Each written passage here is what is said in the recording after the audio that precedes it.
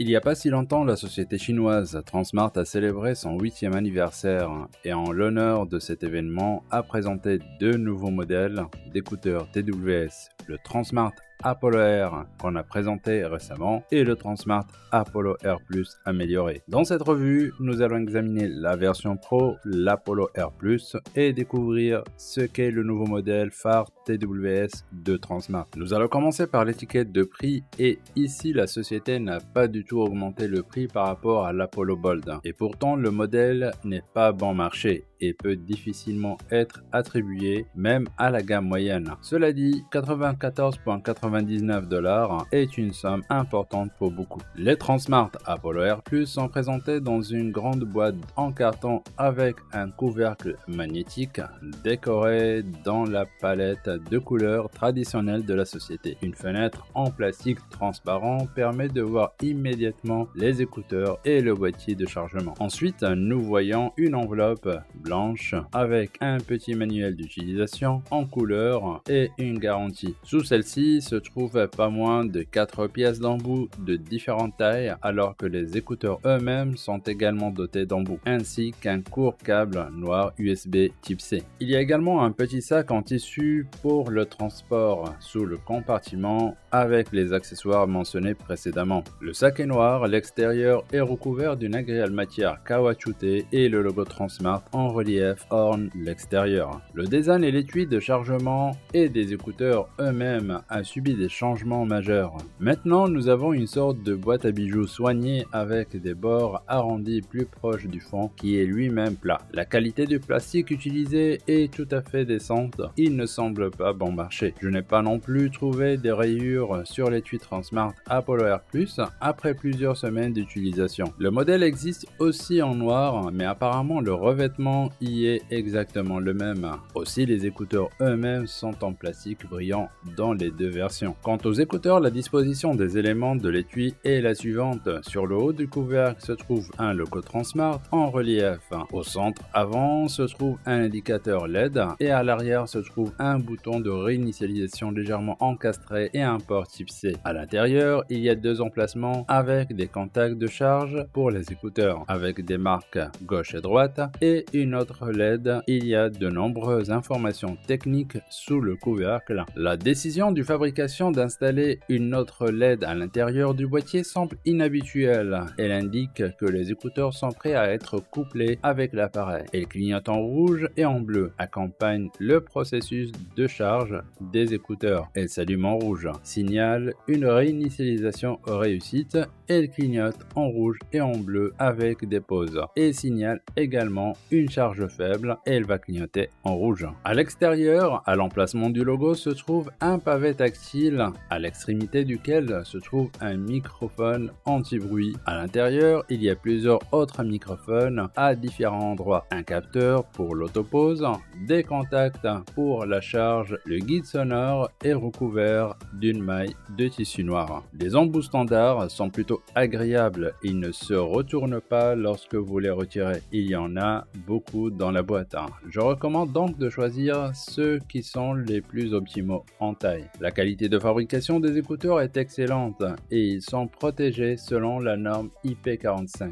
Donc la poussière ou la sueur ne devrait en aucun cas les endommager. L'étui est également relativement bien fait mais pas parfait. Le couvercle est un peu bruyant mais il ne semble pas fragile. L'étui n'est pas grand, c'est pourquoi il peut être placé verticalement dans une petite poche de jean par exemple. Ensuite, il est très facile de l'ouvrir d'une seule main malgré l'absence d'une encoche spéciale pour le doigt. En ce qui concerne les écouteurs, tout va bien pour eux aussi. Ils se placent dans les oreilles de manière très sûre et ne tombent pas pendant les activités. Mais cela est dû au fait que seule une petite partie du bourgeon avec un embout est située directement dans l'oreille, mais le reste du boîtier est à l'extérieur. Les écouteurs sont connectés au smartphone de la manière la plus familière.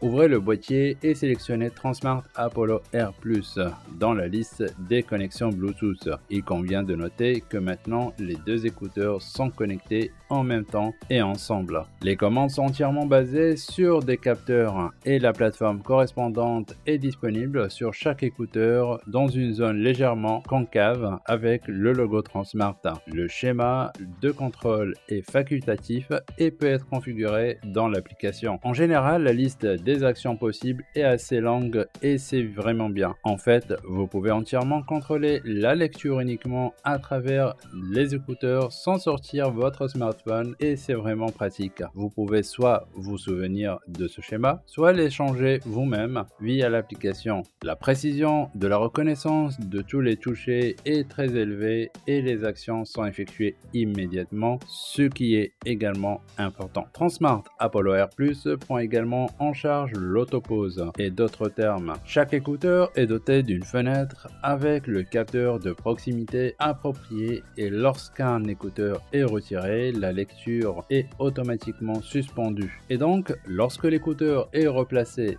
dans l'oreille, elle reprend automatiquement, cela fonctionne très bien. Le Tronsmart Apollo Air Plus est basé sur des pilotes dynamiques en graphène de 10 mm avec une impédance de 32 ohms. Les écouteurs sont basés sur la puce de niveau intermédiaire Qualcomm QCC3046 que l'on trouve par exemple dans le Vivo TWS Neo. Le chipset est assez bien conçu et en plus des codecs habituels SBC et AAC, il prend également en charge aptX et aptX adaptive. Par conséquent, nous obtenons un son assez décent et détaillé. Le Tronsmart Apollo Air Plus n'a que 3 microphones dans chacun des écouteurs, 2 pour le contrôle de bruit et 1 pour la voix. Au total, nous obtenons une qualité vocale assez bonne et de haute qualité. On retrouve également la technologie CVC 8.0, la caractéristique de Qualcomm QCC3046. Comme il est adapté à un flagship moderne, le Tronsmart Apollo Air Plus est équipé d'un système de contrôle actif du bruit, un système hybride. L'ANC de l'Apollo Air Plus fonctionne de manière plus agressive et combat donc plus efficacement les bruits extérieurs. Mais comme toujours, le système s'adapte mieux aux bruits de basse et moyenne fréquence,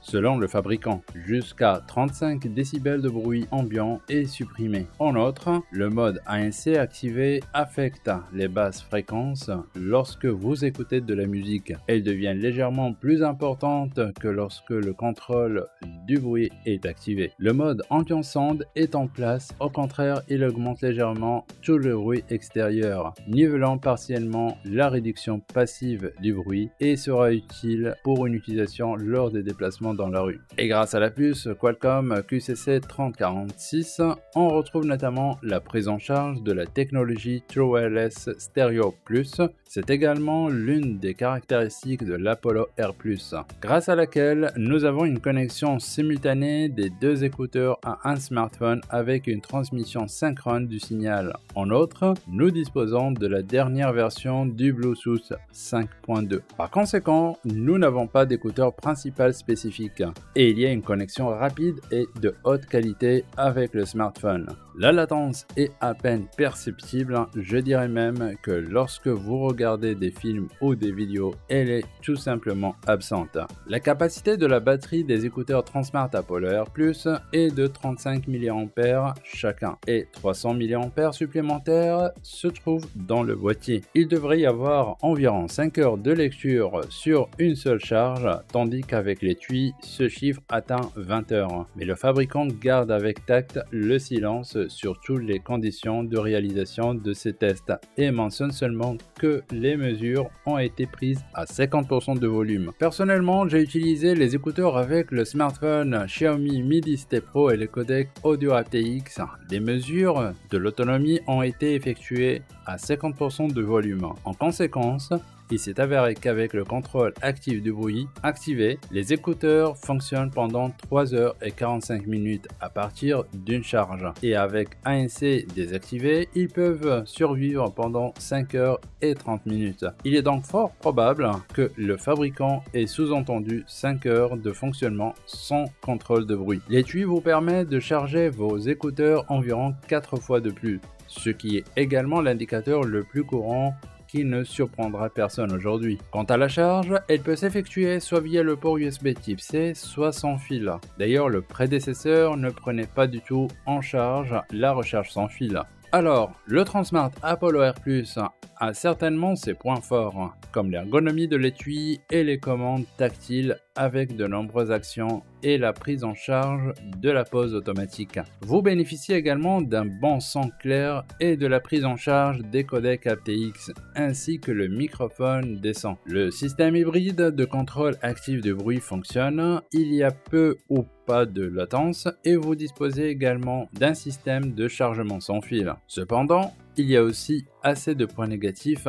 Bien qu'ils soient beaucoup moins nombreux, le design des écouteurs n'est pas très intéressant, l'application mobile doit clairement être améliorée, mais le plus gros inconvénient du modèle, pour moi personnellement, est l'autonomie de la batterie lors de l'utilisation de l'ANC. Moins de 4 heures de lecture, ce n'est tout simplement pas suffisant. On ne s'attend définitivement pas à cela de la part d'un produit qui se positionne comme un flagship. En réalité, vous pouvez économiser de l'argent et acheter le modèle Apollo R ordinaire. Les différences sont minimes, les écouteurs moins chers ne prennent pas en charge le codec aptX adaptive, la pause automatique et le chargement sans fil également. Cela vaut-il donc la peine de surpayer $40 supplémentaires. Pour ces fonctionnalités dans l'Apollo R+, dans la mesure où les modèles sont par ailleurs identiques, je vous laisse prendre la décision entre l'Apollo R et l'Apollo R+. Dans le cas où vous n'avez pas vu la vidéo sur la revue